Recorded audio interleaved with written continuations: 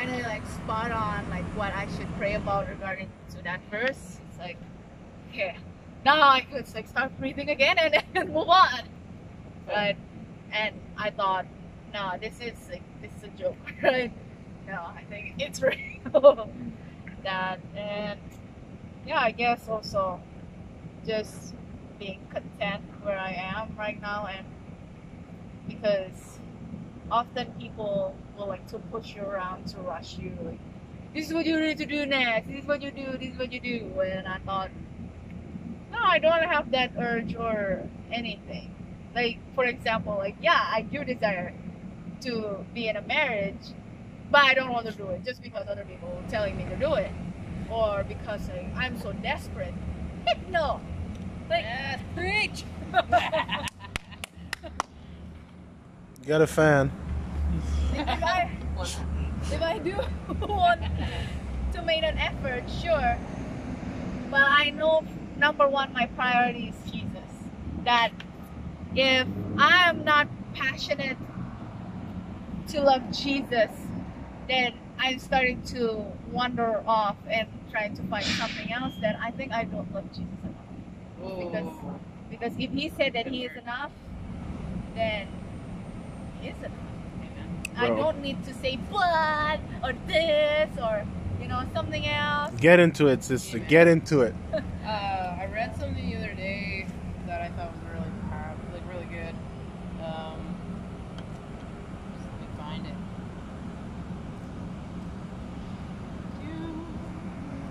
Like, yeah, make an effort. But I heard like someone told me like you need to come to a place where your singleness is where you're content, that you don't need to think about anything else. Then because then if you're content in there, you're becoming a whole being in Jesus Christ.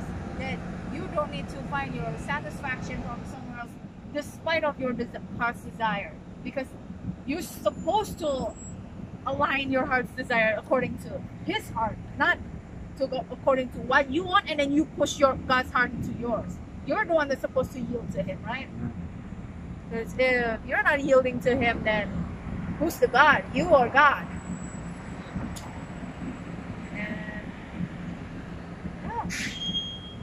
And yeah, even sometimes people told me to go to young adults, go meet this kind of guy, go meet there.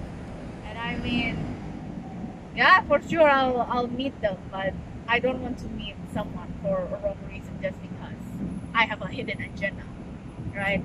I want to meet them like, like, yeah, you're cool, like you're as a person, like let's start even with friends, like I don't want to start like at the wrong foot, because often people approaching someone because there's like that little bit of hope that there'll be more. And that's not how I go. It's not me. Yeah. You're still recording. Oh yeah. This is good relationship advice right there. It's like my life or something like that. I'm like, yo, Godly dating 101 with there we Gordon go. and Tommy. There we go. And if you're not listening, I will like. This preacher is intense, man. I Damn, bro. think she's from Africa, bro. Yo, bro, I for real, bro. You sure you ain't black? Anyway, Linda's got something she wants to Linda, read. why didn't you give me Linda? Aaron, it's cause How long have you known her? it's cause Linda was in the room when we're talking. Linda, right, from Christ the Healer.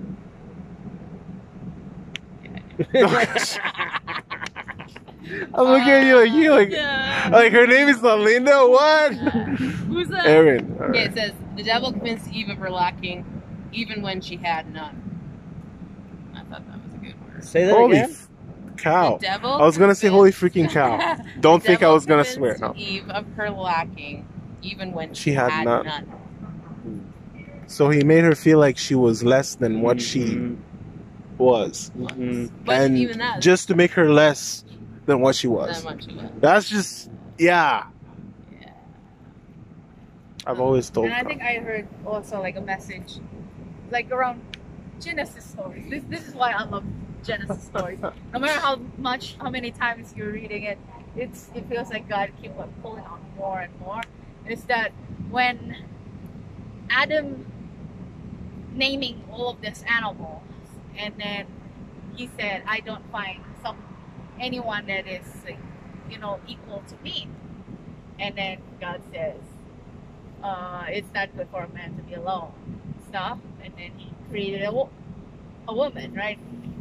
But he created Eve not only just for the sake of him to satisfy Adam by himself, but it's to help Adam to fulfill his calling, which is to naming the animal and help taking Dominate care of the the garden. earth.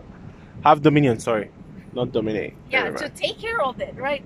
So, in a way, like God created Eve not just to satisfy Adam. Bro, that sounds so objectifying. Like It God is created often- Eve to satisfy. I'm like, People bro, like believe that though. people Yeah. do. That is Look that. at that. I didn't see that. When I read it, like I feel bad that people actually. How could you? Yeah, I'll just stop there. God. No, I'll stop there. How But- could you read that But and then just? Eve was created to help Adam. So actually, Eve's first calling is not to just be Adam's helper, but or like be his companion, but to actually fulfill what God calls into Adam to make him to completion. So Eve becomes a helper, not just in a sense to like Lesser Adam's than. slave, Yeah. but also to support him in a way that, like, you know what, let's finish Partner. this together. Business partner. Yeah. Partner. And so, like, you know why I say it shocks me? Because when you read the creation of Adam and Eve is described in chapter 2, but in chapter 1, chapter 1 of Genesis, verse 26, God says, "Let us make man in our own image and our likeness." So He made them male and female, and He gave them. He didn't say He gave Adam alone. He gave them, so both of them, dominion over the birds of the air, the fish of the sea. You understand? And then He told them, "How you doing, brother? God bless you, man." Pardon? Prayer, free prayer tonight. Did you need any prayer? For whoever wants. Me? Yeah, why not? Why not, bro? Let's pray. Okay. What can we pray for you for? Pray for my eye to get better. Yes? Okay. Yeah. What's your name? Robert. Robert? Robert. All right. But Lord. what's wrong? Sorry. I just want to know what was wrong with your eye.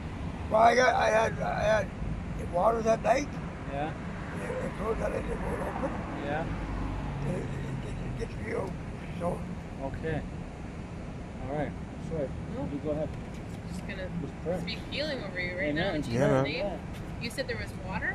yeah, it water. Well, it watered Yeah. and it's sore right now. Yep. Is it pain? Are you in pain? No, it gets red. Okay. Lord, we just speak healing over Robert right now. We thank you, God, for him. Mm. We thank you, God, that you've created him with a great purpose. And we just believe right now that your healing power comes on him. We just speak to his eye and we say, be healed in Jesus' mighty name. We just release it right now. Thank you, Lord. Thank you. What do you mind me asking? What happened to your nose? Well, I had skin graft. I had cancer. Yeah. So they took skin off my leg and put it on my nose. Can I pray for your nose too? Yeah. Lord Jesus, I believe you're a healer. I pray that you heal Robert. Yep. You heal Robert. Restore his nose, Lord. Make it whole again. In Jesus' name. Amen. Yeah, we bind and we rebuke every spirit of infirmity now in the mighty name of Jesus, and we command it back to the abyss where it belongs in Jesus' mighty name. Every voice that is not of you, God, that does not line up with your spirit and with your word, we command it to be mute. We command it to be silenced now in Jesus' mighty name. In Jesus' mighty name. Thank you, God. Thank you, Father. Yeah, man. Hey, when he heals you, if you see me around, come tell me. Okay. Thanks. All right. God bless you, you. brother. Thanks, Bless you, Robert. man. Good to see you. Have a great night. Thank you, Lord. Look at that. You see, when Jesus is exalted, the people come. Oh yeah, that's why go. You should keep on talking. Yes, keep preaching, sister. Yeah, you were just talking, and it's like, yo, Jesus.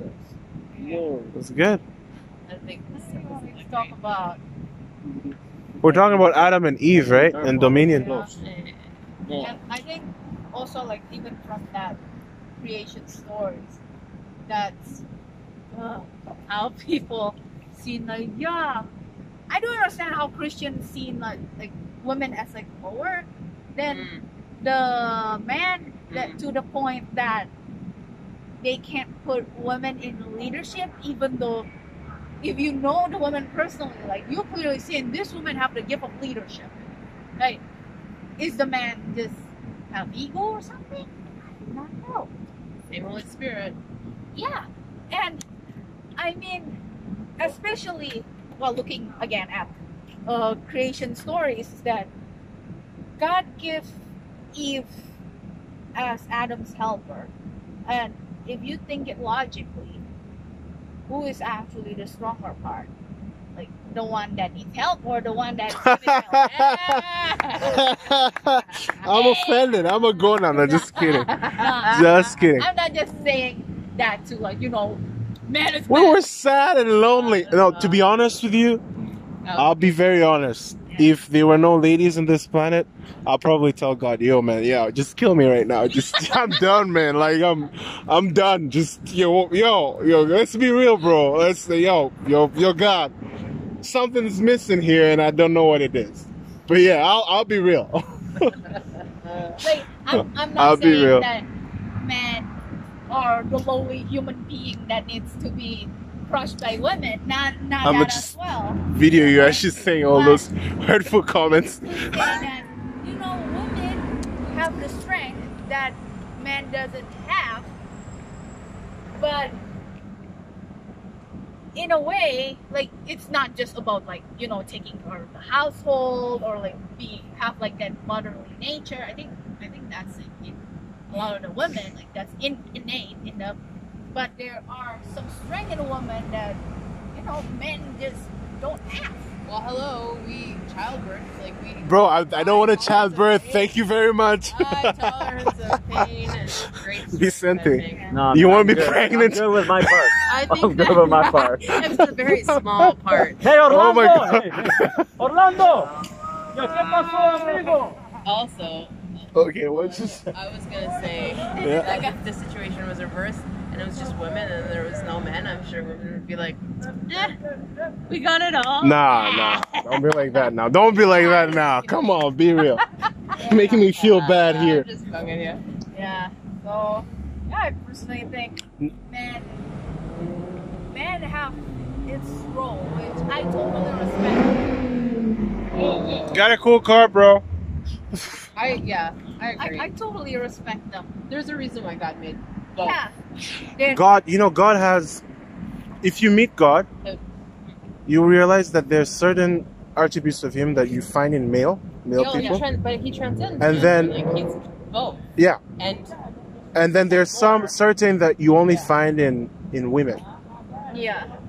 There was a testimony of someone was sharing. I don't know if it was John Bevere or something. Then God told him, "How can you understand me when you don't even understand women?" Anyway, there are parts of him.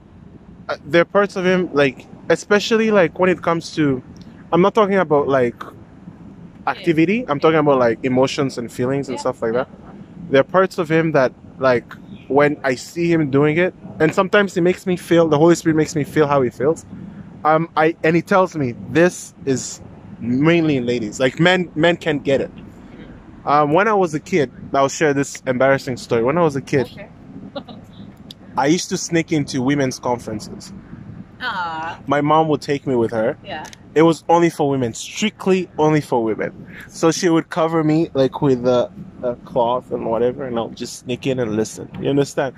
And somehow, I and this might sound weird, I got gifts that we're supposed to be, that you can only find majority, stereotypically speaking, in ladies. You know, so I kind of not really got it. I kind of like grasped or came in contact with, because I was going to those women conferences. I don't know if that makes sense. And then God told me that this gift is prevalent in ladies. That's why you see most ladies are more prophetic than guys.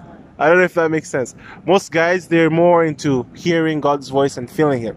Most ladies are like more prophetic. Like if you meet a lady that's prophetic, most of the times their gift of prophecy is more than, I don't know. Anyway, that's just me. That's the observations I've made anyway. But yeah. When are you gonna stop? When are you gonna put that down? When am I gonna put that down? Yeah. I'm gonna put it down now. Yeah.